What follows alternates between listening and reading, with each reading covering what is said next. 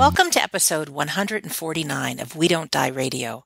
I'm your host, Sandra Champlain, author of the international best-selling book called We Don't Die, A Skeptic's Discovery of Life After Death. And today's guest is me. Today, I want to talk to you about something called trance mediumship and physical mediumship. You may be familiar with those terms, you may not be. Back last year, I recorded an interview, and it was the last time I just spoke to me. It was episode 102 when I told you about my experience at the Arthur Findlay College. The Arthur Findlay College is a college in Stansted, England, and people refer to it as Hogwarts from Harry Potter's, but it's a place where mediumship is taught, and it's in a really old estate, and it's beautiful. So I had the opportunity and the privilege to study there for a week, and I have to be honest, my mind was blown. If you haven't listened to episode 102, I do encourage you to listen to that. It's pretty cool. So the Arthur Findlay School is run by the Spiritualist National Union. So why I bring up spiritualism is there's three different types of mediumship. One is evidential mediumship. So that is the minister at the end of the service who comes out and gives medium readings to the people in the congregation. It's also, you've heard some of mediums that have been guests on this show. And if you've called them or if you've been somewhere that you've had a one-on-one mediumship reading, that is called evidential mediumship. That is the mind, the spirit of the medium connecting with the those in the spirit world, your relatives, to say, and giving you information. Now, there are two other types of mediumship. One is called trance, or in the UK, trance. Some people call it channeling, but I use trance mediumship. And I saw an excellent demonstration of this is while I was at the Arthur Findlay College. One of the more senior mediums and tutors, her name is Eileen Davies, got up on the stage and went into what would be called to me like a hypnotic state. She sat amongst a group of people and she had her head down, and it took about, I would say, 15 minutes or so. And what she was doing was she was blending with the spirit world. And I could never have anticipated this, but the voices of three different people came out of her at different times, of course, but they each spoke the most eloquent philosophy about life and death and the hereafter. And one was, I would say, a Native American voice, man's voice. One was an Asian voice, very wise, someone who, I mean, both of these people, it sounded like they lived on the earth quite some time ago, but really wonderful words of philosophy, things that you get goosebumps. It just rings through as the truth to you. And then the other one was an American woman who lived in the South. Her name was Ula, and she had a really great accent. And she'd say, "Honey child, this is the way it was in my day." And she gave the most inspiring words. And I tell you, it's filled with love. So I think our rational minds, especially mine, was looking at this woman doing this demonstration and thinking, did she put on these voices? And she had a very deep accent herself from the UK. And so to hear these completely different male and female voices come out of her was really something. And it didn't sound like it was anything rehearsed. It didn't sound like there was any hesitations in what to say. And again, the words were incredibly powerful. And there was no gimmick, no buy this or I'm selling that, but really about how do you live your life powerfully. So I witnessed that, and I knew that this trance mediumship is something I want to explore more. Also, during the course of my time at the Arthur Findlay College, I had the opportunity for what's called a trance healing, which would be the minister. It was another minister, Matthew Smith, who you may have heard me interview on this show. But he went into the trance-like state, and through him, his guides merged energies with him and provided a healing for whatever ails me, so to speak. And they don't say that they're miracle healers. Yes, certainly there are some diseases that have been healed and some emotional baggage been released and all kinds of things have happened. But, everybody still says, go to your doctor. But there's some really great stories of healings that have taken place with trance healings.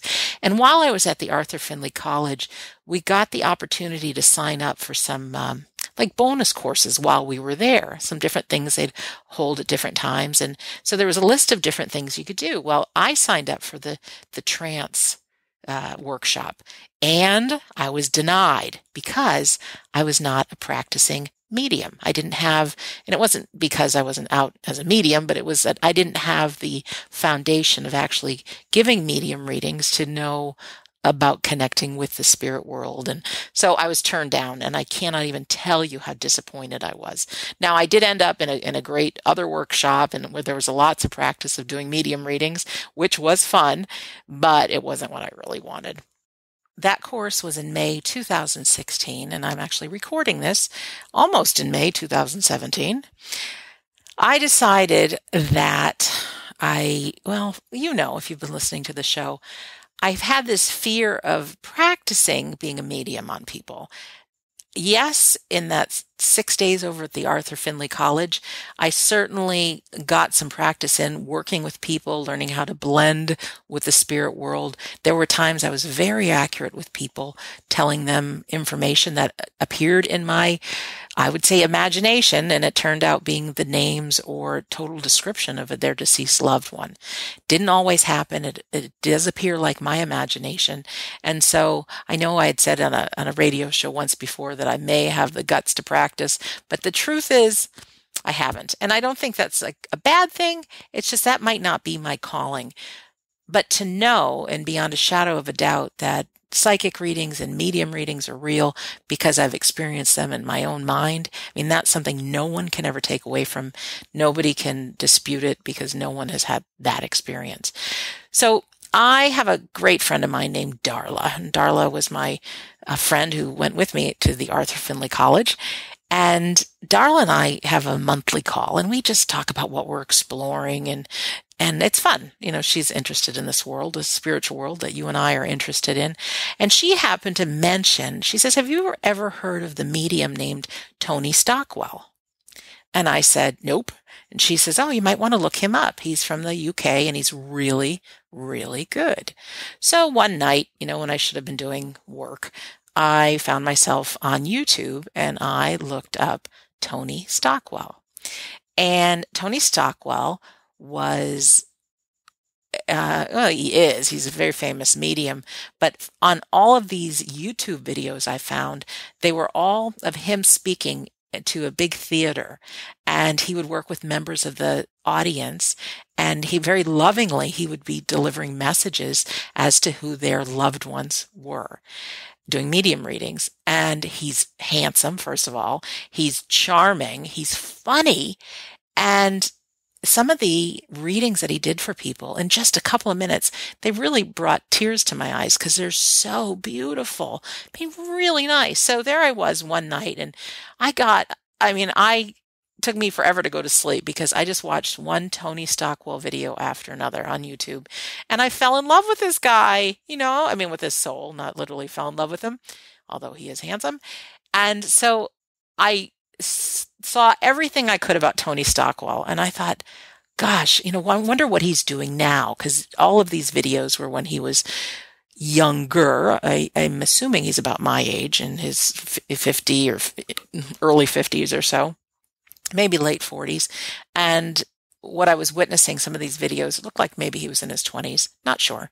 Not so good at ages anymore. So there I was. I, to go to Tony Stockwell's website, and lo and behold, coming up the end of the summer, this was last summer, he was giving a course at the Omega Institute in Rhinebeck, New York, which is just a few hours away from where I live. And guess what he was lecturing about? Trance mediumship.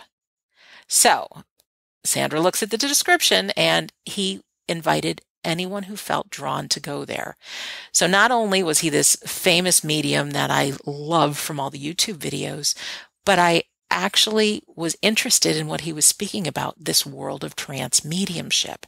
And the fact that it was okay that I could go without any prior education or experience in the trance world, well, I signed up for it. So last September, I walked into a room into the Omega Institute is a retreat center, and it's out in the woods, and they serve really healthy food, and there's nature walks, and there's always different courses going on, and it's really a great place to get back to nature. It's awesome. You can get massages, and I love it there. If you ever have an opportunity, I think it's eomega.org is their website. Anyways, I digress. I walk into the room. It was like a giant cabin where Tony Stockwell was having his trance mediumship workshop.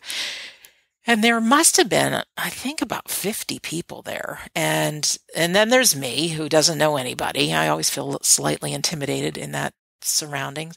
But I went in and talked to some of the people, and everybody, it seemed, was a medium.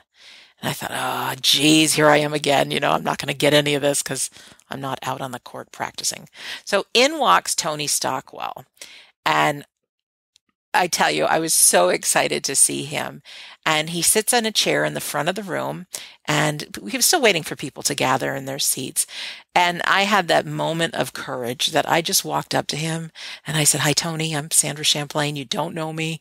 I said, "But I've watched every single video of you on YouTube. And I have to tell you, and I don't want you to take this the wrong way." I said, "But I love you. I love who you are for the world. I love your authenticity. And I love that you care so much." And he says, "Well, welcome," and I gave him a big hug, and that was fun. So the course was great. And it was a 5-day course. And so I'm just going to go through it kind of fast, only because there's so much I want to tell you on this episode. And I can actually give you information to find out more about this stuff. So let's see, some of the basics that he was talking about. Trance mediumship is, he says, first of all, it's nothing to fear. He says, we are all spirits right now that are living in a human body. You can call it a spirit, you can call it a soul, but we each have a human body. And it's actually as if our soul, our spirit, is actually much bigger than us. I mean, it's big. We're very wise, divine creatures that have always been and always will be. I think that's a concept hard to get my head around. But he said that when we do a trance session, what we are aiming to do is quiet our mind, quiet our ego, the little voice that nonstop chats in our head, and have the intention to connect with our friends that are in the spirit world, to kind of connect with their energy.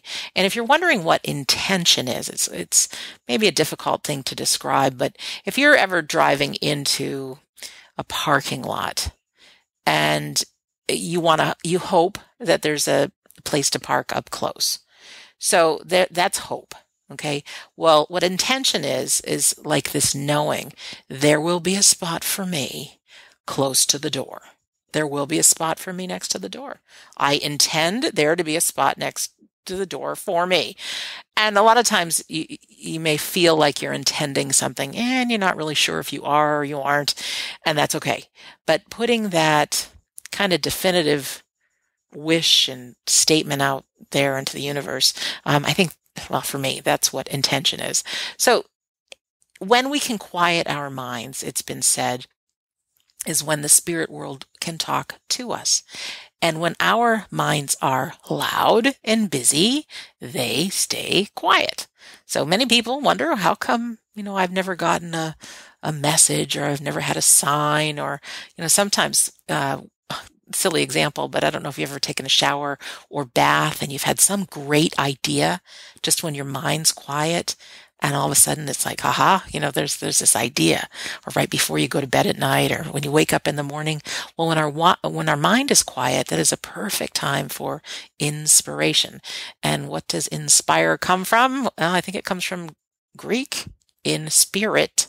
Yes, that means spirit, our spirit, the spirit world. So in getting into this trance mediumship, Tony led us through some different guided meditations that we would concentrate on our breath and slow down our breathing or taking deep breaths and visualize.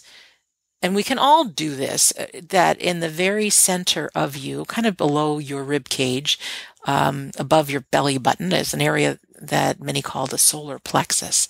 And they say that is kind of the seat of the soul. That's where our emotion stems from. That's where our divinity stems from. And I don't know if that's true or not, but this is a great visualization that if you can imagine like either a little fire or a light bulb that is very, very bright in that area. And then if you can just imagine that light to grow and grow and grow, and sooner or later, you see this bright light that is shining all through your body, down your legs, through your arms, through your fingertips and your head. And you just turn it as bright as you can be, and then even brighter still, and the light can't help but just exude from your body, and fill the room you're in.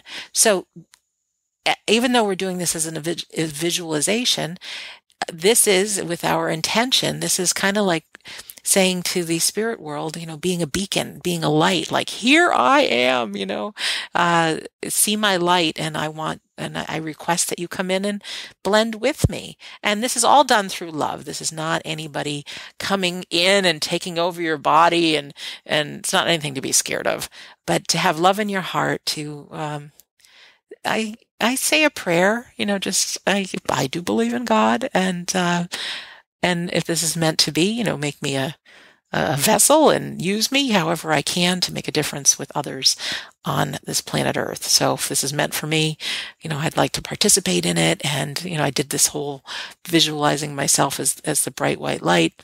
And so Tony said, just imagine. And so much of this, everything that I've been trained on as far as mediumship and this whole world depends on our imagination. So if you could imagine that somebody was standing behind you, is what he said, and imagine that person who only has love in their heart for me puts their hand on my shoulder and then, very slowly just blends their energy with mine. And so as he's talking about this, I'm very aware that I'm sitting in a chair in a room with my eyes closed, but then I also got the goosebumps, and the feeling of getting the goosebumps. Well, I actually felt the goosebumps coming in from my right side and then filling my body. And so the visual I had was of a woman who moved in from my right side. And so, of course my mind's thinking, am I imagining this? Is this really happening? I don't know. And Tony's coaching is when your mind kicks in, just think of your breath, just concentrate on breathing in and breathing out. And so he wanted to give us a feel of what this felt like. And so it didn't really last too long. Well, it probably did. I don't know, but my eyes were closed. But it felt good. I mean, it felt this feeling of love. I felt goosebumps, and, I can't help but wonder, is it real? Isn't it real? Well, I signed up for this course, so let's pretend it's real for the weekend. So in the course of these days, we would practice. They were short days in classroom, not long days, but we would practice going into these trance-like states, and we'd learn different things. We'd learn like this trance healing, to just imagine as if there was someone with us that was a healer, and to put your hands over a person's, maybe over their head or their shoulders. You don't get personal with people, but very respectively, if there's an area that they need some healing, and certainly like I had the experience that I had my hand just over a lady's right side of her head. And, as it turned out, that was exactly where she had a headache, and someone else, they had a left knee pain. And, I was drawn to put my focus, over their left knee. And I thought, interesting, so who knows what that was, but very cool. There was another experience where, this kind of freaked me out, I have to tell you. He says that there's trance communication. It's people who are in the spirit world who can speak through us. And why this is important is for a couple reasons. One, there's some philosophy that comes out. There's some really interesting words of inspiration that can come out. And another thing is some people have done this trance speaking or channeling, and they actually speak through the words of your deceased loved one. So those that can do that, I mean, it's highly specialized, but can you think of one of the better ways to know that your loved one is around than to actually hear their voice? And yes, it might sound a little bit different because it's using somebody else's voice box, but to come through with accurate information as to who they are and how they lived and them telling you they love you.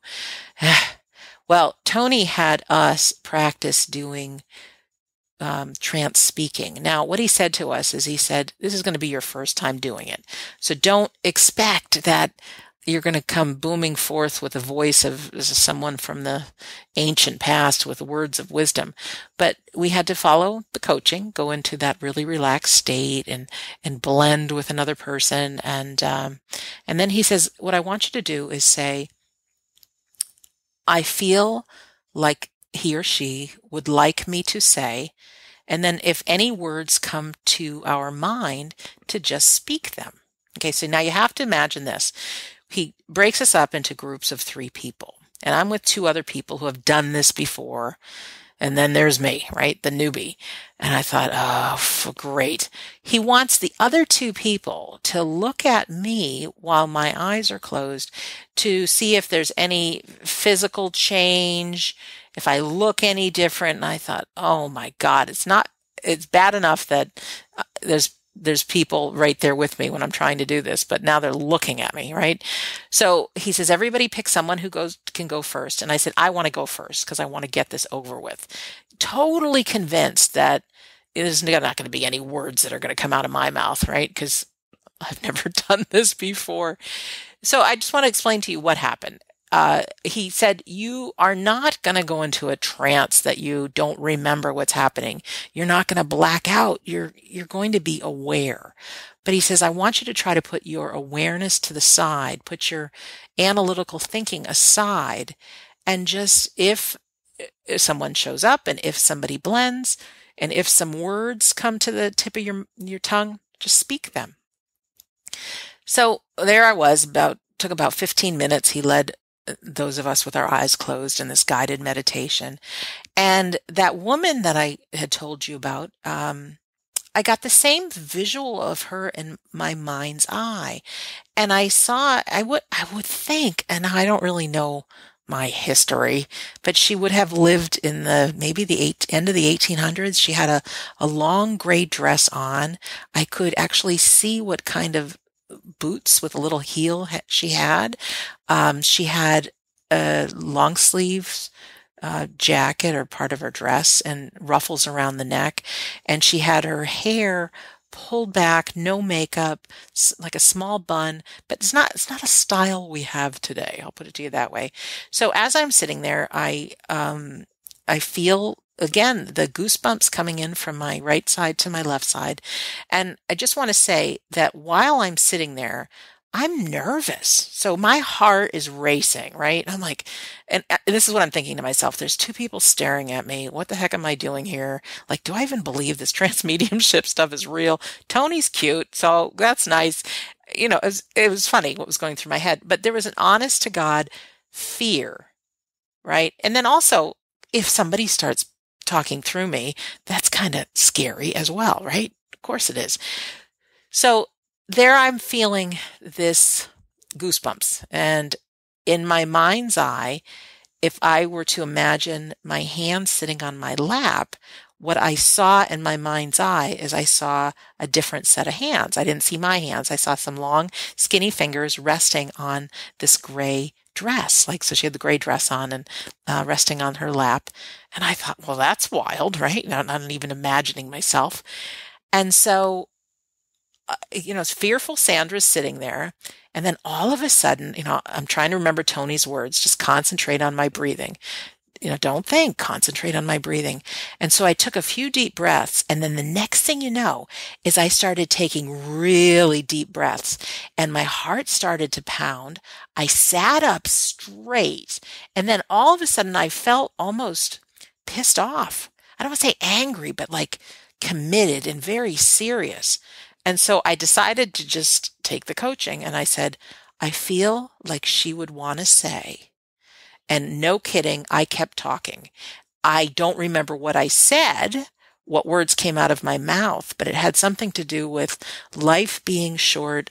We spend so much time being distracted by things. We're not paying attention to what's important, and which is serving others. It's our spiritual growth. It's loving, that our life has to do with preparing us for the next world and to really experience a lot. It was along the gist of that kind of thing. But again, I'm trying not to listen. I'm very having one of these holy cow moments that my lips continue to move, even though I'm not directing the words that are coming out of my mouth. So it was unbelievably wild. Meanwhile, I am aware of being in the room. I am hearing these two people that are watching me going, well, I don't see anything different about her. She looks the same. Well, she looks pretty relaxed, and I'm trying not to let that distract me. The long story short, finally, he says, okay, those of you, I want you to become aware of yourself in the room and sitting in the chair and wiggle your fingers and thank your spirit helper for being there, and et cetera and so forth. So when I had opened my eyes and I talked to my two people that were staring at me, the message that I had said to them was similar to what I had just said to you right now, but they said just how important it was for them to hear that. And I think it's probably a message that's important for a lot of people. But I was left with the experience, like, did that really happen? And how is it that I was concentrating on my breath and my mouth kept talking? And yeah, it was definitely my voice. It was nobody else's voice but my voice. But there was definitely something that happened in that moment. And that later on that day, Tony did a trance demonstration for us in the room. And I had never seen this before. He put on a red light and they closed all the shades in the room and he played some cool music. And in front of all of us, he said, he's going to go into his trance and he's got a spirit guide or spirit friend that has spoken through him in the past, and we'll see if this person wants to speak. So I'm watching, and then I'm hearing people going, ooh, and I'm thinking, what are they seeing that I'm missing? Well, I started paying attention to Tony, and he was maybe 7 or 8 feet in front of me. I mean, he wasn't far in front of me, but I'm looking at him with this red light, and it actually appeared to me that his face started to change. Like, I thought my eyes were playing tricks on me. I saw like a man with glasses on. I saw a person with a mustache. At one point, it looked like a woman. His eyes were definitely closed, but then I saw like open eyes, and I thought, and no kidding, I thought my eyes were playing tricks on me. And then I looked at his hands, and his fingers appeared to get longer. And I mean much, much, much longer, not just a little bit, a lot longer. And he started to move his hands. And people are going, oh my gosh, wow, do you see that? Do you see that? And now, mind you, I don't really know people in the room I didn't have a conversation with them, but I'm sitting in my chair like, am I seeing what I'm seeing or am I losing my mind? So, and not too much time, he opened his mouth and he actually started speaking some philosophy in another voice. It was definitely his language, English, but he had a deep voice and he introduced himself, and he is one of Tony's guides, and he delivered, one of these really passionate, impactful presentations, if you will, about the meaning of life and death being an illusion. And again, it was something that kind of rang true to my soul, because I'm always looking for, where's the scam in this? Is he going to try to sell us something, or, this can't be real, right? So that always comes up. But I'm thinking, no, this was very moderately priced workshop, and I couldn't get any scam out of it. Plus, everything I had heard and all the lectures we'd already heard, it's really resonating as truth for me. So when it was all over, we had some questions and answer times, and I found out that this red light business and this fingers getting larger and the face changing, there is something called transfiguration that happens in the world of trance mediumship.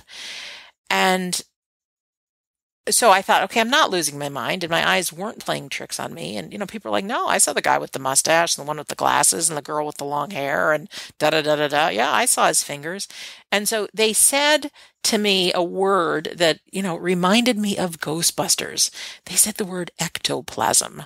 And, it even frightens me to say ectoplasm on this show because, I don't know. I think it sounds weird, and it takes me back to scary movies and ghosts and things like that. And what was said was that different mediums can produce this substance called ectoplasm, which apparently comes from the pancreas. And after doing a little bit of research, there are such things as ectoplasmic cells that we humans have in our pancreas.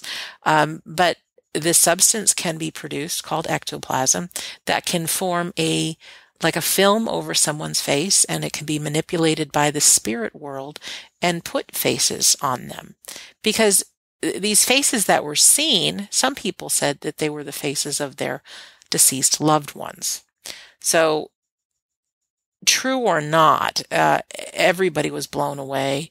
It happened right in front of me. So, even the same thing with the fingers would be these ectoplasmic fingers, so to speak. And so I went to bed that night, kind of freaked out, kind of delighted. But this is now approaching where we're going to go talking about physical mediumship. Okay. I just want to say one more thing that happened in Tony Stockwell's trance mediumship course that was very mind-blowing. He said, we're going to do an experiment standing up. And we had a chair handy, just in case we wanted to hold on to the back of it. But he led us through a guided imagery of the same thing, connecting with our spirit friends, envisioning the big light being a beacon to show them we're here, requesting if they would like to blend their spirit energy with us, that we would be here, willing to blend with them. And then he said, I want you to have the intention to let them use your physical body. So if they want to move in any way, they can. And I thought, this is a great experiment. So everybody had their eyes closed. The room was kind of dark, so I wasn't really in too much fear what people would say. I'm sure if somebody looked in from the outside, they would think a lot of zombies in there, but not. we weren't. So with my eyes closed, I did his visualizations. And again, it took about 15 minutes to get really relaxed, really centered. And I didn't so much as see people in my mind's eye, but as I was standing there, all of a sudden my right arm started up in the air, like it was by my side, and the next thing you know, it went straight out in front of me, like shoulder length, and then it went down. Well, then all of a sudden my left arm goes up, and my mind's going, am I doing this? Am I doing this? No, I'm not doing this. Well, how's it happening? I'm like, oh, no, back to the breath, concentrate on the breath. And so as the exercise went on, I don't know how many minutes our eyes were closed, but it was long enough for me or my head to what seemed to turn on its own, to like it was looking up at the stars, looking down at the ground. At one point, I felt as if I was throwing a ball, like a baseball or something. At one point, it felt like I was conducting an orchestra. My arms started to move like that. I got different chills that would run through me that almost felt like different people were taking turns blending the energy. I know that might sound a little crazy, but that was my experience. And at one point, I reached down and I touched my toes. And again, this is happening, what is occurring to me as autopilot, like I'm not the one directing it. And it's a really weird feeling. And I think even as I explain this to you now, my mind, my ego is saying, did that really happen? Did I do that? Maybe it was just my subconscious. It's a very interesting thing. I do believe that part of the deal being here on planet Earth is to forget who we really are, because we come to this land to experience so many things, forgetting that we are these immortal souls that are here to learn and explore. So there's no doubt that we all have a skeptical mind, but I have now practiced this enough times that, like, even not too long ago, while I was doing one of my meditations, my fingers started moving like I was playing the piano. And I thought, huh, very interesting. Um, so what that is, I can only think it's one of the spirit friends that's saying, "Hey, I get to use a body. Let's see if we can do this." And again, they're not taking me over. It's nothing scary. The only thing I feel is love in my heart and peace. And it's really nice to not have my mind being really busy and crazy. So I left the Tony Stockwell experience. Oh, I forgot to tell you this. There was some people that I had meals with, and one gentleman was talking to me about physical mediumships. He's like, "Oh, you've never heard of physical mediumship?" He says, "Oh," and here's the other word that I've been afraid to use on my radio show. The word is seance. So here you have it. I'm using the word seance and saying the word ectoplasm. So what I was told, having dinner with this gentleman, is that these are big in the UK and Germany, not so much in the United States. But there are very few people on the planet that are called physical mediums. And what they do is they're able to build up so much energy that this ectoplasm substance actually exudes from orifices in their body. Yes, from their nose and their mouth and their ears and other places. And it creates almost like a cloth-like substance that can be formed by the spirit world into people, animals, things. And in one of these seances, there is the experience that they can move things. They call it phenomena. Things can fly through the air. There are these invisible voice boxes that get formed, and like the voice of your deceased grandmother or spouse or child actually comes out of midair and talks to you. And so this man is telling me this over dinner, and I'm thinking, oh no, come on, right? How can this be? But I had heard about this way back in the day. Tom and Lisa Butler, who had taken that course with electronic voice phenomena, they had said in one of their emails to me that they had witnessed one of these seances. And they said the room is dark and it needs to be a dark space for this ectoplasm to occur. But it was really incredible, the voices that were happening. And of course, my conscious mind says, well, yeah, if it's dark, this medium is doing it. It's a trick, right? It can't be, he's fooling you somehow, or else the lights would be on, right? So that's my thinking.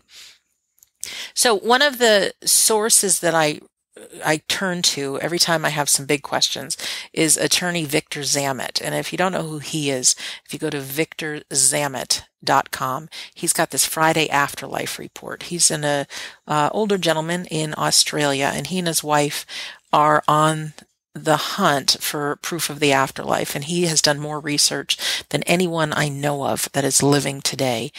And so I actually looked at his website about what is this physical mediumship. And basically, it was something that was done years and years and years ago, around the time of Harry Houdini and Sir Arthur Conan Doyle, who wrote Sherlock Holmes. In fact, he gave up writing all the Sherlock Holmes series to study spiritualism, because he started witnessing some of this phenomena at these physical seances. And so pretty interesting, I feel, to give up your whole career to follow something like this and to just know that there's something bigger than meets the eye. So let me just give you a little basics of what physical mediumship is. And then yes, I am going to tell you, yes, are you feeling the goosebumps? I actually have been to a seance, not just one. I've been to 3, and I just wanted to give you my experience. And First of all, let me just say something about the word seance. It means meeting. And I think it's a French word, but the origins are a meeting. And the premise of it is, if you could imagine wherever you're sitting right now, pretend you're sitting in a big room, and maybe you have, I don't even know, 20 people around you. It can be as few as 4 people around you. And it's called sitting in circle. Okay, so you're actually sitting in a physical circle. The medium is, I don't want to say they're more gifted, but kinda. They're people that have been working on quieting their mind, having the intention to blend with the spirit world, and they've been doing it a long, long time. The 2 gentlemen that I have experienced, one of them's been a medium for over 30 years, physical medium 25 years. The other one's a young man, and he's been a physical medium for 19 years, and I think he started when he was 14 years old. And it is practicing quieting your mind. You're with a group of people. You have the intention, the spirit world comes in. And so people who practice this literally will sit in a circle, even if it's 3 or 4 people. They'll do it, say, every Tuesday night at 8 o'clock, and with a very trusting group of people. And they might sit for an hour or 2 singing songs, most of the time sitting in the dark or with just a small red light on, talking to the spirit world. And most of the time, nothing happens. But then they practice and they keep doing it. And apparently there's people in the spirit world that are participating also. In time, things can start to levitate. You may have heard of table tipping. There are tables that have moved, lifted a couple feet off the ground. There are these things that they call trumpets, even though it's not a real musical instrument trumpet. It looks like a hard piece of paper, or hard plastic, something like that's rolled up, that kind of looks like the trumpet shape, but that levitates and moves around the room. That our invisible spirit friends, they use it to put their voice through and magnify their voice. And I know, to like my mind, I'm thinking, oh, come on, this is crazy. It's crazy that I'm even talking about this or thinking about this or want to research this. But the thing that really brought it interesting to me is how even Victor Zamet, who has explored, I don't know if he's been to 100 of these, but he's been to quite a few, looking for the fraud. I mean, really going in to say, is this person making this up, or is this the real deal? And so with these trumpets, I mean, people's voices of your loved ones come out of them and talk about their life on earth. And I thought, geez, if that could be, that's pretty miraculous, really is. And so I thought to myself, okay, how do I find one of these? And I'm certainly not going to tell anybody about it, right? Because who am I going to tell that I'm going to go to a seance? But I found out there are 2 very famous, I don't want to say they're very famous, but in the world of spiritualism, there are 2 that are very well thought of. And one's name is David Thompson, and the other one is named Scott Milligan. And so I found Scott Milligan actually on Facebook, and he doesn't know me. I don't know him. And I said, friend request. And lo and behold, he said yes. And I thought, who's this guy? What's going to happen? And so one of the posts that he had on his Facebook wall was, there's a place in the UK called Banyan Retreat Center, like the banyan tree. And last November, over our American Thanksgiving, they had what's called Voices of the Past. And lo and behold, both Scott Milligan and David Thompson were going to be there. And it was a 5-day kind of retreat that you could learn mediumship, you could learn different things, connect with the spirit world, and be part of these 2 seances. So I looked at the price. I'm like, well, it was really reasonable, including room and board at the Holiday Inn, which is not quite across the street, but 5-minute walk away. And I thought, I asked my mom, is it okay if I miss Thanksgiving this year? And she says, oh yeah, if it's important to you, go. And so I booked my stay at the Banyan Retreat Center for this Voices of the Past. And I did a little bit of research about physical mediumship to know what it is that I was walking into. Because first of all, it sounds scary to me. It really does, to be with a circle of people and the lights go out and stuff starts happening, right? Like voices start coming out of nowhere, things start flying around the room. To me, that sounds pretty scary.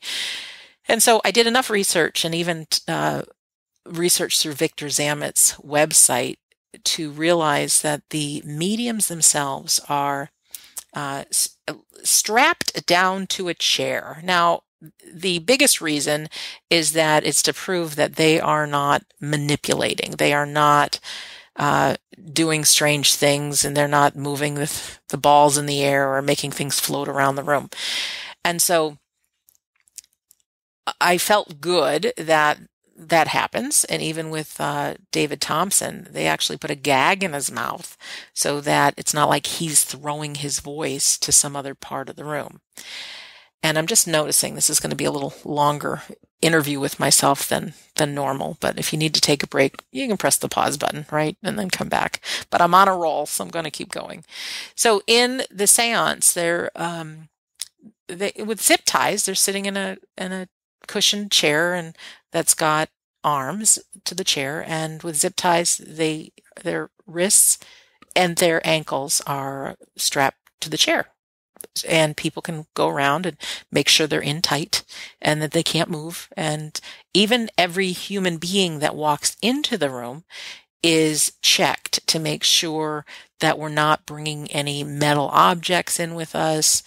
There are things called apports, which is apports, and this is things that show up in the room that weren't there to begin with. So they could be coins, they could be a plant, it could be a carving, it could be, all kinds of things somehow materialize from the spirit world into, or they don't always, into one of these seances. So people are checked to make sure that, we don't have any jewelry on or sharp objects or anything like that, and that we're not bringing anything into the room. It's a very safe space. Everyone is encouraged to check out the room, make sure, even the people that running the retreat center, making sure that everything is done on the up and up. We're all encouraged to see how the medium is tied to the chair, participate in it. There's something called a cabinet, and it's just a small wooden box. Well, it's not really that small, but it's enough that the chair can go into. And it's got wood on 3 sides, and it's got a black curtain on the front. And then I don't even know if it's wood or if it's black curtain on the top. And why this is important is supposedly all the singing and laughter that is accumulated by this circle of us, it helps build energy inside that cabinet so that the medium will produce this ectoplasmic substance, and this substance will actually come out of the cabinet and do some interesting things. So I want to tell you some of these interesting things that I experienced. And again, I walked into this first seance. And when I went to, let me just back up a little. When I ended up going to this retreat center, called Banyan Retreat Center, it was awesome. It's a home of 2 gentlemen, and they've turned it into a sanctuary, retreat center. And there must have been about 50 people, I think, that were there to attend this workshop for the 5 days. Couldn't have been a nicer group of folks. I mean, really down to earth. A lot of people were mediums, a lot of people interested in it. There was me interested, I'd never experienced it before, but people that genuinely want to learn about the spirit world, want to learn about what it is to be human, how to best live our life. And so we found out many things about these seances. One thing is, not bringing objects or anything into the seance, but also when there is this ectoplasm that is being created by the medium, it's important that we don't reach out and touch it. Certainly if one of the spirit friends asks you to touch them, that is fine. But this ectoplasm is part of the medium. It really is part of them, and it will go back into them when the seance is over. And so like to put on a bright light or to touch it, it could actually harm them. And there have been people that have been harmed. So I don't know too much about it, but I was there to trust and be part of it. And I was willing to say yes to whatever experience came. And so Scott Milligan was the first seance that I had gone to. And I tell you what, a charming, funny, wonderful young man he is. He is awesome. If you look him up on Facebook, Scott Milligan, or even on the internet, scottmilligan.net is his website. And he's really regular. I don't know what I expected. I really don't know if I expected some weirdos, but they're pretty normal people.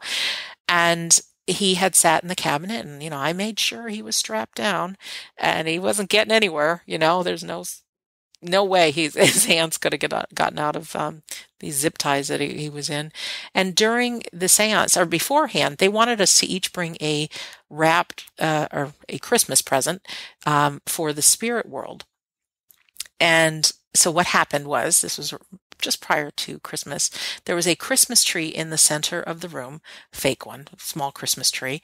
And there was a group of maybe 25 of us sitting around in a big circle. And then as part of the circle was this cabinet, if you can imagine that.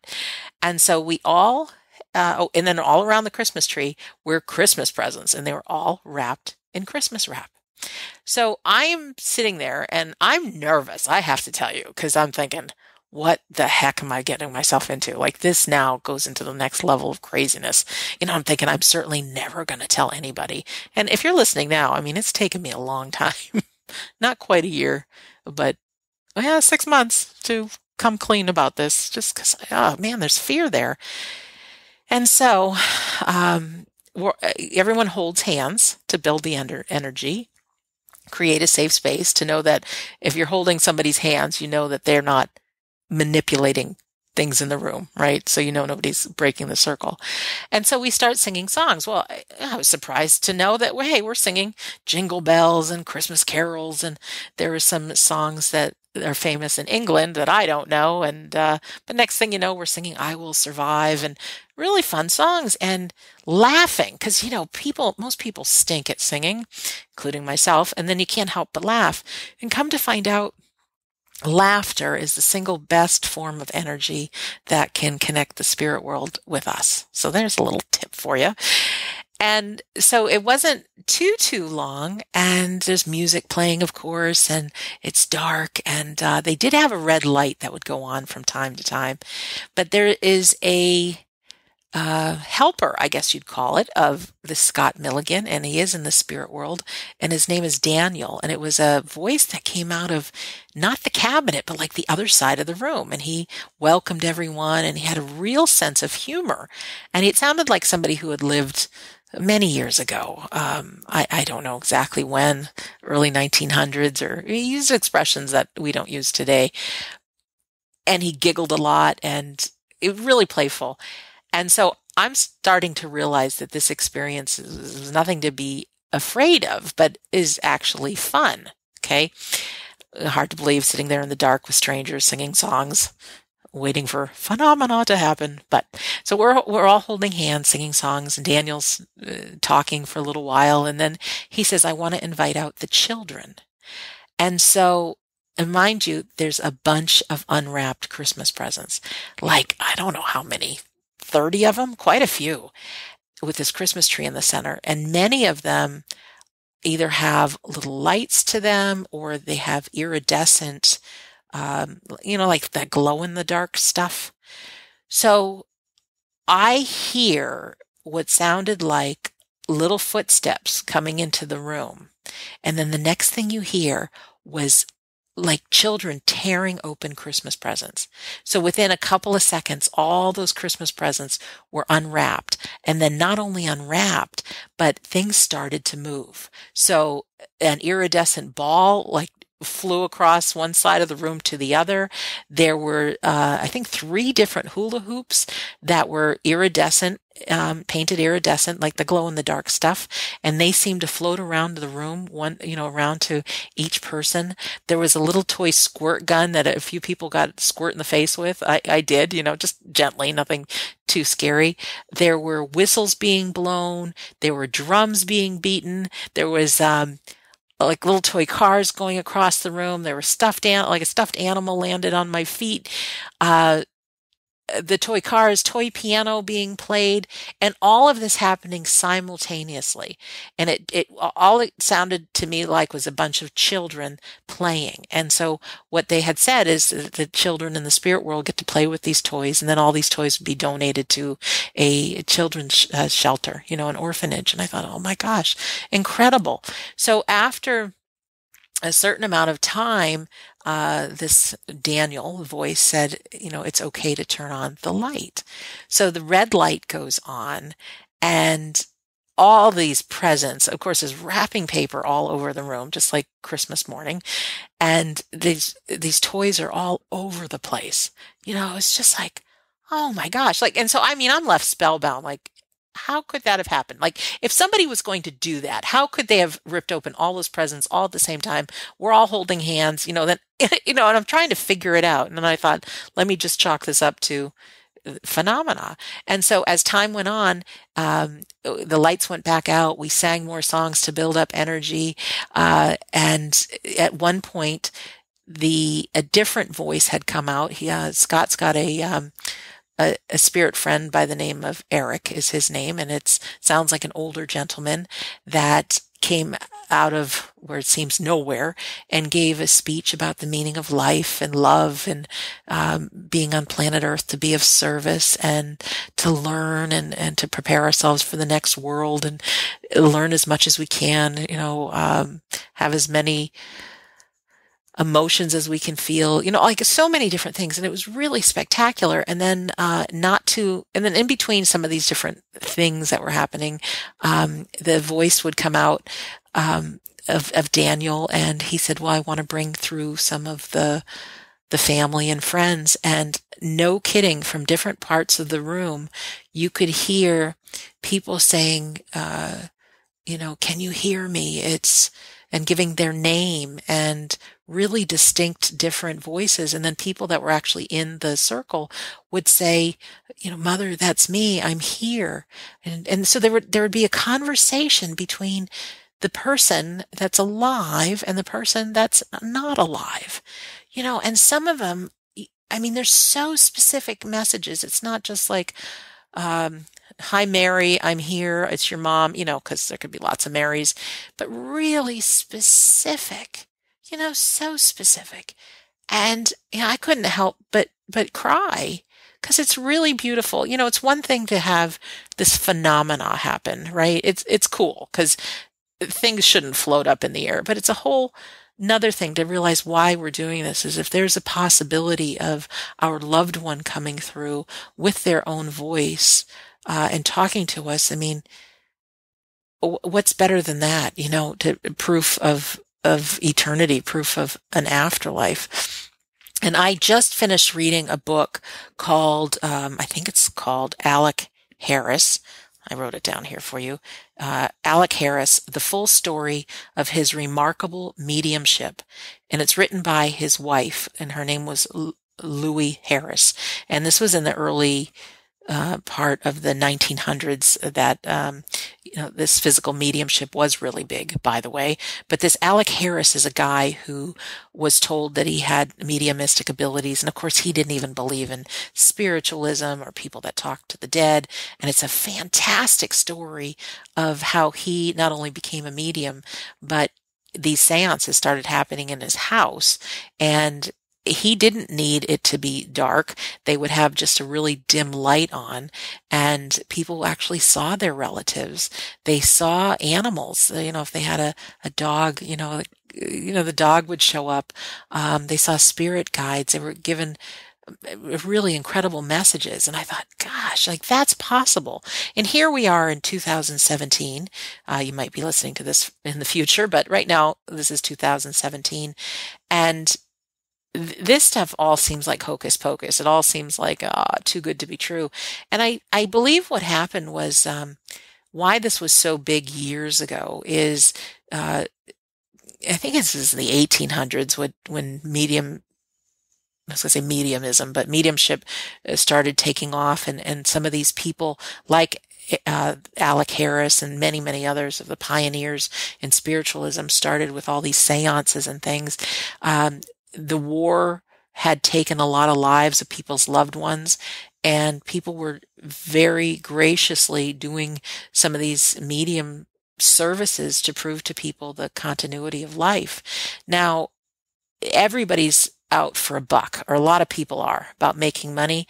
And there were some charlatans that came along and said, you know what, and magicians, this is the days of Harry Houdini, although he didn't prey upon people in this way, but they would pretend to be mediums. There's such thing as cold readings, really vague readings that anyone could get. And of course, if you're somebody who is a victim of grief and you want some evidence that your loved one is around, you're willing to pay a lot of money or do almost anything to find out they're still around. So unfortunately, I think a lot of this all these seances and these really great mediums either disappeared or they started being very secret about doing it because so many people had become frauds. They didn't become frauds, but so many frauds came out of nowhere and were taking people for their money. And there's something I have to tell you about everything that I've done so far. I've not paid a lot of money for. There have been present day mediums that have been outed for being fake and for taking people's monies. There is a controversy going on right now about a physical medium who was filmed with one of those thermal cameras, and you can actually see him get out of the chair he was sitting in. And of course, it's dark for everybody, but you see him with his glow-in-the-dark things, and he himself is moving them around. So God only knows how he got out of the chair, or I don't know enough about him to really say anything too negative, but just the fact that very often if something seems too good to be true, it probably is. And I think that's where many of our minds go as far as this physical mediumship. And especially, like I said, turn of the century, I mean, there's thousands and millions of people that are grieving, and if they can get a sign from their loved one.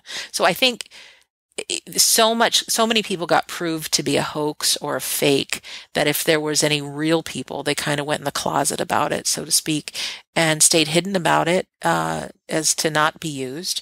And, but I think throughout these years, there have been people in spiritualism, and I wouldn't doubt that there's people around the world that are still doing these private circles. In fact, I know that there are, because I've talked to people that have what's called a home circle, that they are practicing and building these energies and things like that.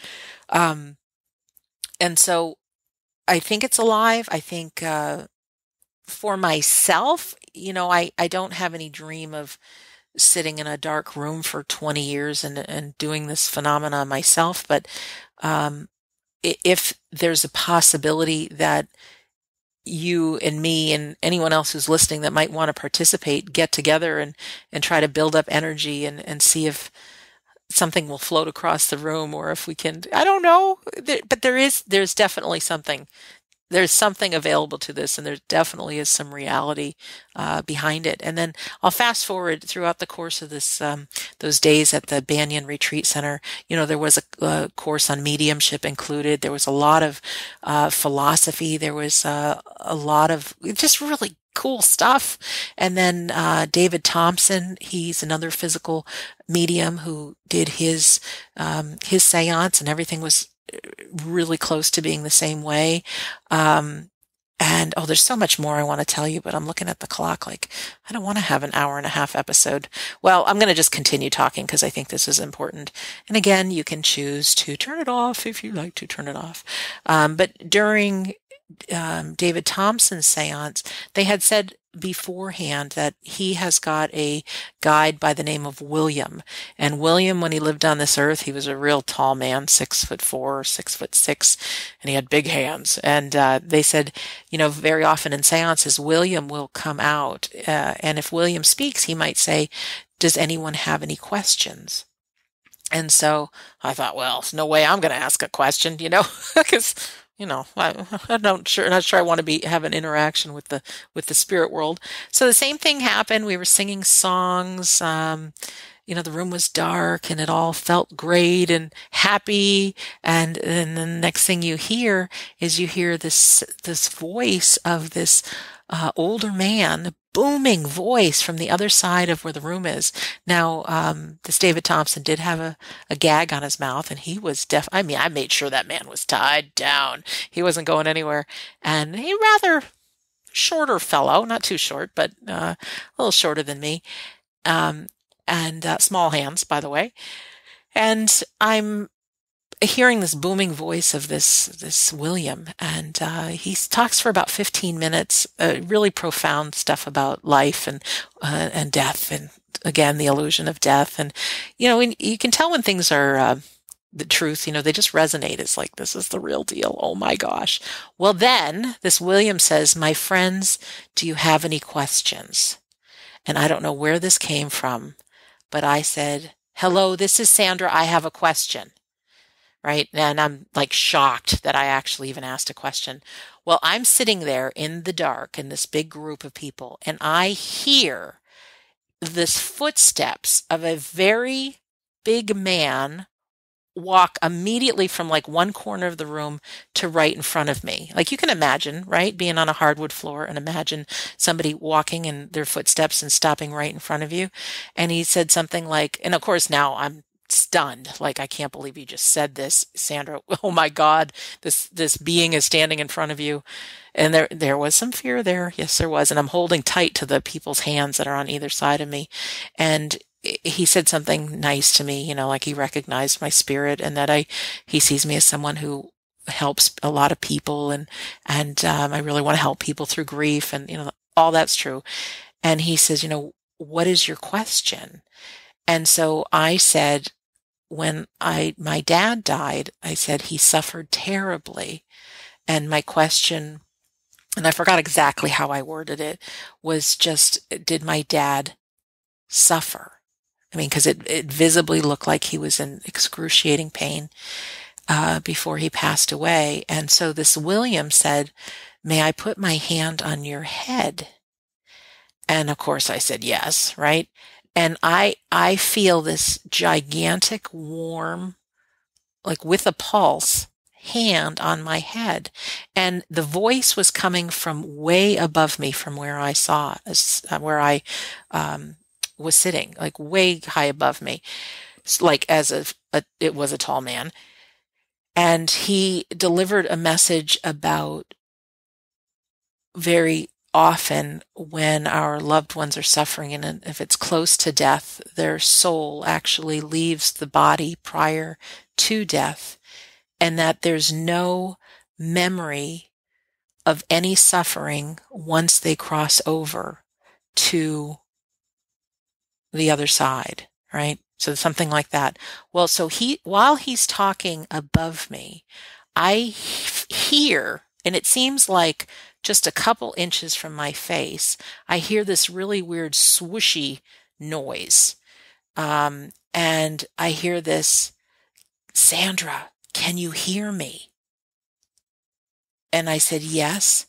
And then I hear, "It's Dad." And quite honestly, I was stunned because, well, you know why. I'm open to it, but I'm not convinced what I'm experiencing is real. And while one invisible person is talking to me above me, there's somebody with an American accent. Mind you, this William had a British accent speaking to me. And he delivered this message that was really lovely. But there was a message that I didn't understand, something about when we were together last Thanksgiving, one of those kind of things, because this happened on Thanksgiving Day. And at the very end, there was this, and this actually sounded like my dad. There was an "I love you," and it was so, I was crying. And I mean, it blew me away. And so next thing you know, I think I was shaking in my seat there. William said some more words, and then some message came from somewhere else or somebody else. At that point, I was so blown away, I didn't even uh, pay too close attention to what else happened because I'm trying to figure this out.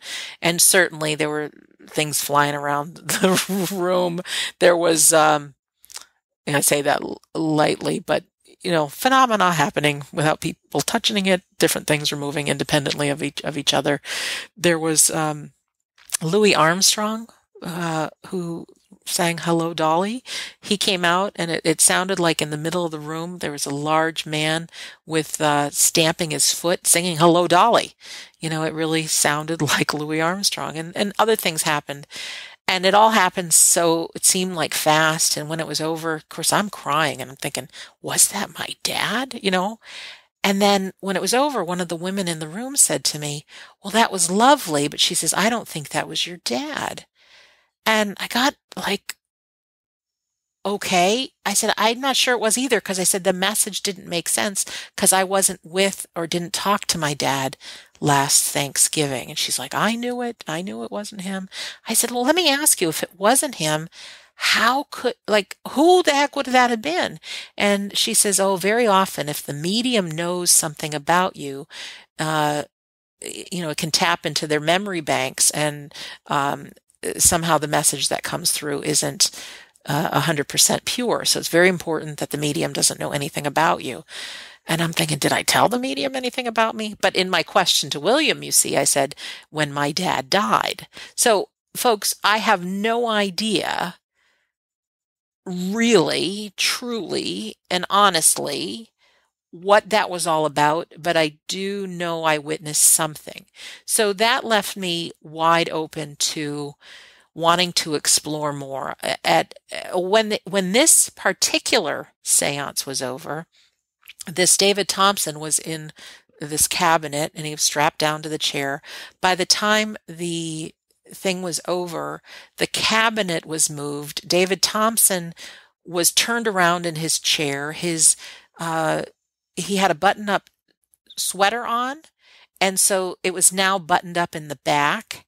Like things that like he couldn't have done. Like there's just no way a person could do that and still be tied into the chair. Like so somebody actually had to dematerialize his shirt, turn it around. I don't know, but something happened. So it left me delighted, confused. Obviously my heart ached for my dad, wanting to know if it is or if it isn't true. But if it was him, why wasn't there something more specific for me? And then hearing from this other woman that it could be the mind of the medium.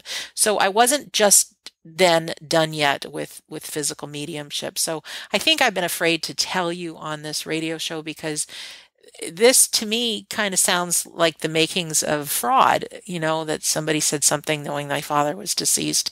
But there's still a part of me that it's like there's something real to it though.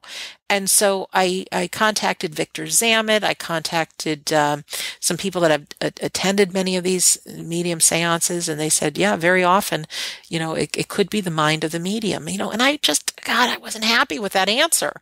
I really wasn't. And so I looked online, and the Scott Milligan, who is fantastic, and both of these gentlemen gave medium readings over the course of those 5 days there. I mean, not personal, but they stood in front of the group in the room and did medium readings. They both shared philosophy. They both really occurred to me to be the real deal. And again, this wasn't any expensive trip. The flight was the worst part, going international, but nobody's making money on this. And even Scott Milligan, I don't know the equivalent of pounds to US dollars, but 35 pounds is what it costs to attend one of his seances at this Banyan Retreat Center. And that's like 40 or 42 bucks, right? So, some of these people that have been outed in mediumship, I mean, they're charging 500, right? So you get an idea of who's in it for the money, and things like that. Some people do some really gross stuff. There's a man who he might be real. I have never seen him, so I don't know, but I know he vomits gemstones during his seances. And so they cost quite a few bucks to go see him. I don't know. To me, that may not, that doesn't resonate to me as something I wish to do. Anyways, but I decided to go again to the Banyan Retreat Center, and Scott Milligan was doing a 3-day workshop on connecting and blending with the spirit world. And so I requested from Banyan Center, can I come to this? And they said yes. So just a few weeks ago, I was one of 9 people. In fact, if you're looking at this on YouTube, you can see the picture of this episode, and there's on the bottom right corner, there's me standing with the real tall guy is Scott Milligan. He's the medium, and the rest of the people were the people that were in the group with me. And above that is a picture of me and the handsome Tony Stockwell from that first course that I was in. But the second time that I went, I wanted to know more, and I really wanted to ask that question, was that my dad? And now granted, it's a different medium. The first guy wasn't there, but I just wanted to find out more. And so in the course of these 3 days that I spent with Scott Milligan and these 8 other people, we did a lot. We were in that same exact room where the cabinet was. In fact, the cabinet was still in there. There were 2 cabinets. We practiced quieting our mind with the intention of letting the spirit world blend with us. 3 or 4 or 5 of the people that were in my group do this trance speaking. So when everything was quiet, these different voices came out of them filled with philosophy. And it's really beautiful. I got goosebumps from this. And even there's a couple there that were from Germany, that husband and wife. And the husband was lying on a massage table, I think Reiki table, and he didn't even know really what that was, but he had gone into some kind of trance, and he started speaking another voice. And so the Reiki person who was doing the massage, well, it's not really massage Reiki, but you know what I'm getting at, was telling him this. And he's like, I don't even believe in that stuff, like, oh my gosh, like it can't be real. Well, he and his wife actually started searching spiritualism, looking into what people did with these home circles, and they decided to give it a try. And with an open mind, in this, I don't know how long this has been going on, but he's been able to work with whoever that guide is, that he can go into this kind of hypnotic state, trance-like state. And he says he doesn't remember what happens when he goes into that deep place, but he starts speaking these incredible words of philosophy. And he even said, they created one of these cabinets at home, and you don't even actually have to have a cabinet, but if you take maybe a black cloth or curtain and stretch it over a corner of a room, just to have a place that this energy can build up. He said that the spirit world actually took off his pants and put them on backwards. And meaning like the crotch part of the pants was on the floor and the legs were on his legs, and he's like, I was so embarrassed when they opened the cabinet, and that's how I was sitting. And, it's just funny to me. It really is. And the people that I'm with in those few days, they're all people that have witnessed this. They're practicing it. Again, I tell you, this course with Scott Milligan was, I don't remember how much money it was, but it was dirt cheap. I'm used to going to so many seminars that cost hundreds of dollars, and being less than a couple $100, way less than a couple $100. I'm thinking, nobody's getting rich off of this. And so over the course of those 3 days, we spent really what's called sitting in the power, physically working with these energies. He did one of these seances for us, and same kind of things happened. Scott's a really fun-loving guy, and there was a drum being beaten in one area, and there's a horn being squeezed, and then, whistles being blown, and just like this stuff happening. And plus, also voices coming from different areas of the room that were that were people's loved ones. As they lived, they would get their message through and have a conversation with their loved one. And It's so special. And I'm thinking, this stuff, as scared as I am to use the word ectoplasm, and as weird as it may sound to say seance, like there is something happening that's very real here. And I need to explore it more. If you're going to the symposium in September, which is September, oh gosh, I've forgotten the dates. September 15th through 17th in Scottsdale, Arizona. There are a couple of people there who will be talking about physical mediumship and of course, a whole bunch of other things. But afterlifestudies.org, you can find out more about who's going to be there and if you want to register. And in fact, I believe my next interview is going to be with a gentleman by the name of Jan Vander Zande, who is a retired physics professor who has spent years being part of, very secretly being part of these physical seances and witnessing the phenomena. And of course, being a physics professor, he says it wasn't until retirement that he could actually come out and tell the world what he's been up to, for fear of what it would do to his career and his reputation. So I want to just back up. There was a time this weekend with Scott that I had the courage, when he says, does anybody have any questions? And it's like, I do. I said, my dad was said to have materialized at that one seance. And I said, I'm not convinced it was my father. And I said, I want it to be, but I said, I really don't think it was. I said, I think maybe the I love you was him. But I said, what is it that this could come through as my father, but not my father? And he said, the mediums are human beings. And he said, if there is, and he says, I don't know how this is exactly possible, but if there is information they know and it's in their subconscious, it can be used by the spirit world to present to us. So he says, I want to believe that your dad was there. And he says he very well could have been. But he says what's important, because now Scott Milligan's own father has just recently passed away.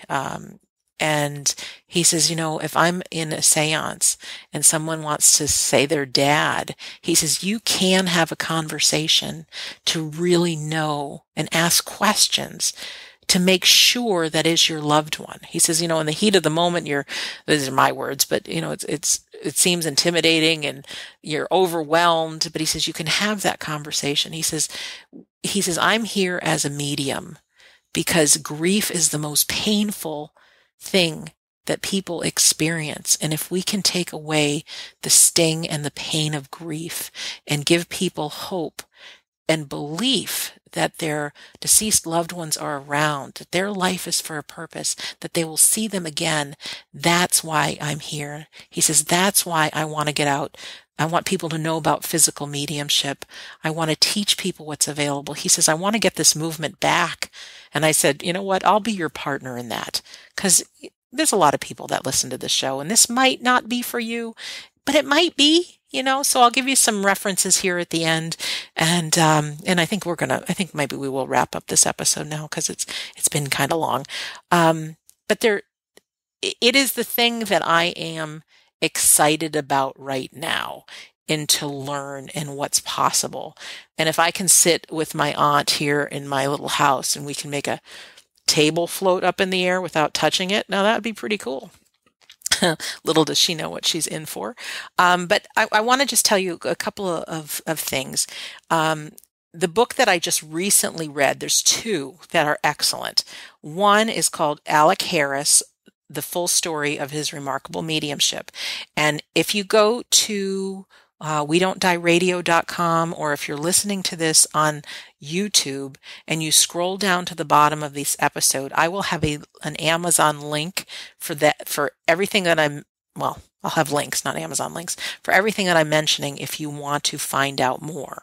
If you don't feel driven to buy it, don't, but you may want to, because I think this was just over $4 on Kindle, and it's a fast read, and it is really remarkable what he experienced.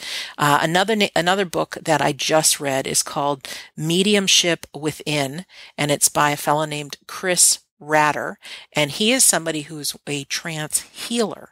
And he's got another remarkable story of how he found out about the spirit world, how he started developing his own mediumship, how he started sitting with this intention to blend in trance and having no idea where it's going. He is someone that he doesn't take any of the credit for any healings himself, and there's never a guarantee, but he's got some incredible stories of people who have had physical healings, emotional healings, by the use of the spirit energy coming through. I want to invite you because there's no question I am going back to Banyan Retreat Center this Thanksgiving, November again. And I asked my mom, said, do you mind if I'm gone another Thanksgiving? And God love her, she says, if it's important to you, and it is. So if you want to join me and witness Scott Milligan doing his seance, David Thompson is not going to be there for this one, but there are some other great people. I'm not sure. I think he might be the only one doing the seance, though. If you go to voicesofthepast.co.uk. That's how you can find out more about that. And I will be there. And I think there's, maybe 50, 60 people is all that end up going. So I think that does sell out fast. And you do pay for your hotel as part of the package. And you will get a roommate if you're not traveling with someone. You will get a roommate, and I met a great lady who was my roommate. Also, Tony Stockwell, who I adore. Let me just say that one more time. I adore him. He's got such a pure heart, and he's such a giving teacher. I don't remember what his website is. I will find it, and by the time you listen to this, it will be below this episode. But he has got an excellent CD, or a download of CD, and it's called Path to Trance Mediumship. And if this sounds interesting to you and you just want to play with it a little bit, it's his guided imagery of putting you in that relaxed state. And he actually talks about what trance mediumship is and how it all works. And then he does the talking to you of putting you in that relaxed state and allowing you to know what it feels like to blend with your loved ones and people in the spirit world. That's called Path to Trance Mediumship by Tony Stockwell. And then my new pal, which I'm going to get on this show, whether he knows it or not, this is Scott Milligan, the physical medium. He is a pure, vulnerable, loving, funny, actually hilarious young man. I say young because now I'm older. I can say that, who's in his 30s. But he is awesome. His website is scottmilligan.net. And also, he has recorded a bunch of CDs, and you can buy them as downloads. And they are his spirit friends talking through him about different things about life, about death, about some of the things that we experience. And they're awesome, awesome, awesome, awesome. He's a great guy. I can't say enough good things. And then pay attention, if you would. I will be interviewing this Jan Vanderzandy, who's the retired physics professor I told you about. Find out about his trance mediumship. And the other book that is on my to-read list is something by a gentleman named Robin Foy, who's a retired pilot, and I think he was in the British services, but he has a book called Witnessing the Impossible. And then he's also got another book called In Pursuit of Physical Mediumship. And this is another person that has witnessed this phenomena and has witnessed the miraculous. There's something called the Skoll experiment that I can't remember too much about, but there was all these different experiments to see how powerful the spirit world is and different things that they can do, like putting writing on a piece of paper, and it's the exact writing of your grandmother, or under a sealed box there would be undeveloped film that was never used before, and then there would be pictures and different things on them, and this these apports, they're called, these things that would materialize into the room. So everything we're talking about right now, as weird as it sounds, and if I freaked you out, I apologize, but it's time for me to be honest. These things are not to be feared. but to be explored. There is more to life than meets the eye, and there's more to you and to me than we know. I do believe we are spirits, we are souls, we're being housed right now in this physical body to learn, to love, to serve other people. They do say that we get the most growth for our soul out of suffering, which is bad news, but I guess it's good news for our future. But please take everything in stride. I look forward to hearing from you.